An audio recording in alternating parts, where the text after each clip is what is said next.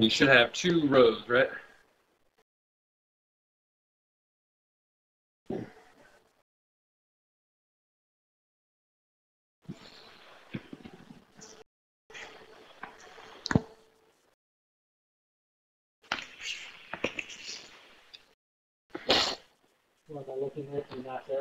On the left-hand side of all those menus, there's a mass airflow calibration tab, or folder, MAF, whatever. MAF calibration.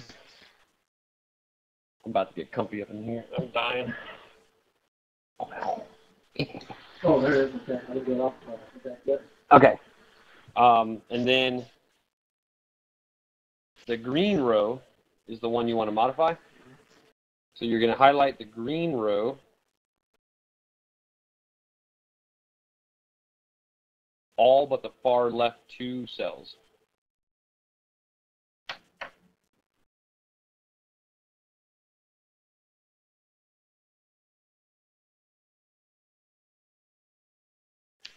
I'm highlighting the bottom row. It's highlighting Correct. the top 2. It's high on top 2, but just make sure you click on the bottom row.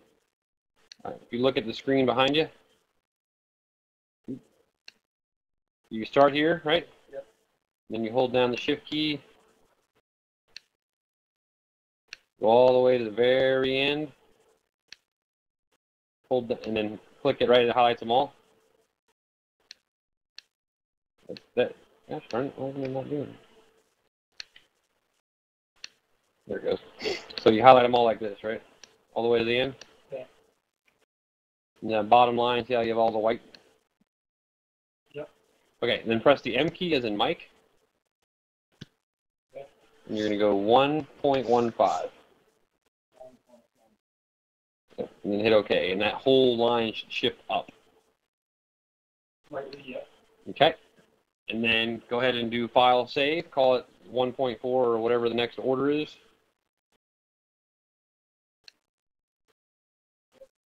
And then load that on your Access Tuner race.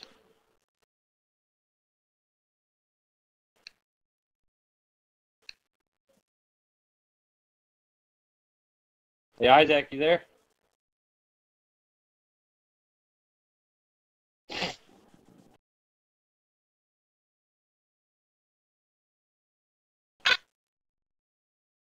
Yeah, I'm here. All right, cool. So next step for me is to relog the 4,000 to 6,000, right? Yeah, you have not had a chance to do that yet? No, I just got back to mine as well. Yeah, that's fine. I mean, no hurries. Alrighty. So, yeah, that's your next head step. out Go there ahead and and do that. All right. And what were you saying about weather? I mean, the roads might be a little wet, but it's not raining anymore. Yeah, it should be fine. The only problem that happens is if your mass airflow sensor gets wet, then it can throw all your readings off. So we'll just keep an eye on it. If all of a sudden your fuel trims start getting real high, then that might indicate that your mass airflow sensor is wet, and then we'll just have to let it dry out. All right, sounds good.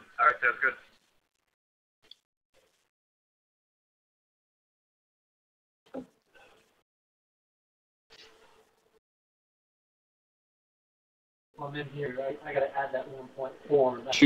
To your Cobb access port. Yep.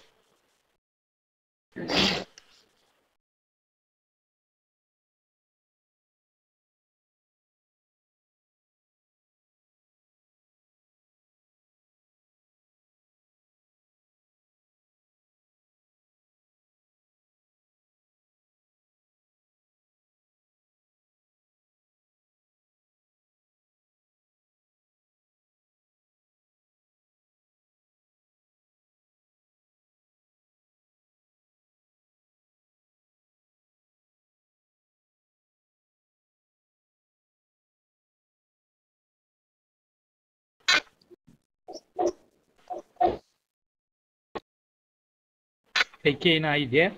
Yeah. Yep, I see yours. I'm going to go ahead and pull them open right now. Okay, cool.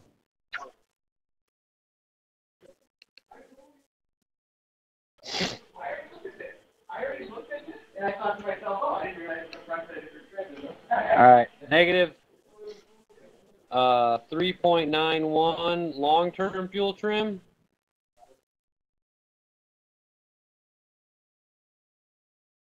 Zero short-term fuel trim. Could you repeat that? Zero short-term fuel trim. Negative 3 long-term fuel trim.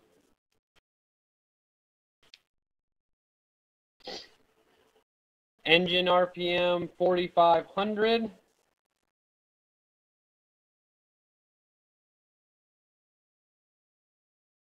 Mass airflow 24.1.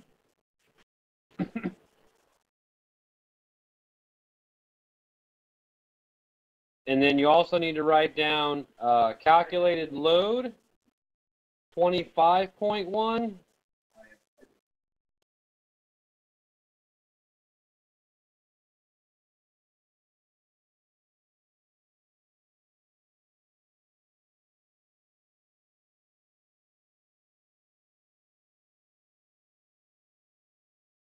And I'm looking for your air-fuel ratio. I can't seem to find it.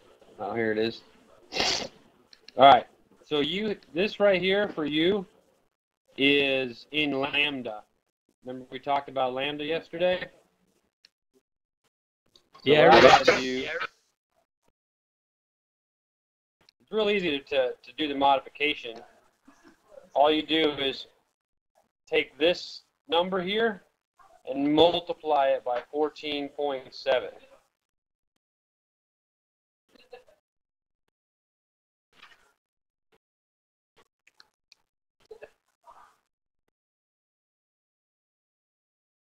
So your average air-fuel ratio is 14.18. You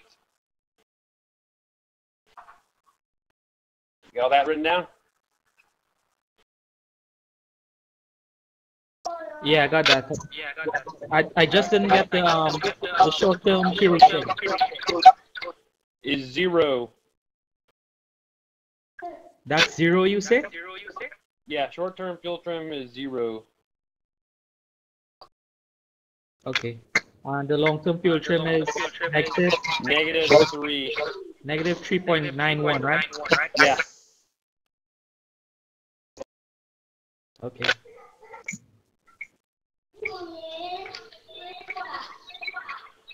Okay, so for the 5,000, your short term is 1.25.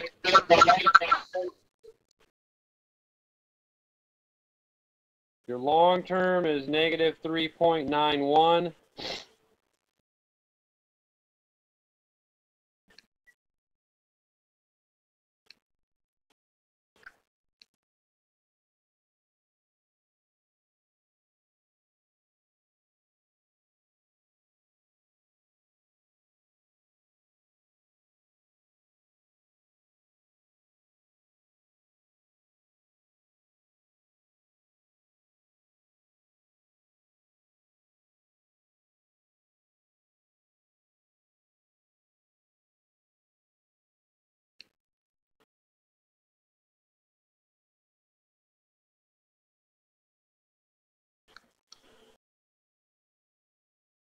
Your air-fuel ratio is 14.1.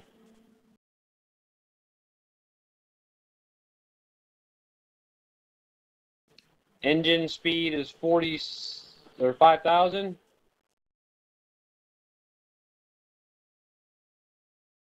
Your calculated load is 26.23.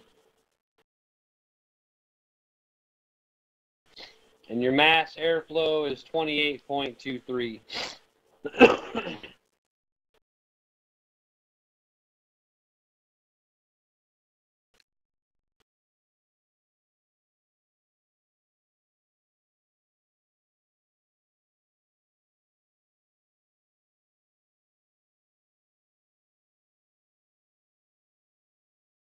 5,500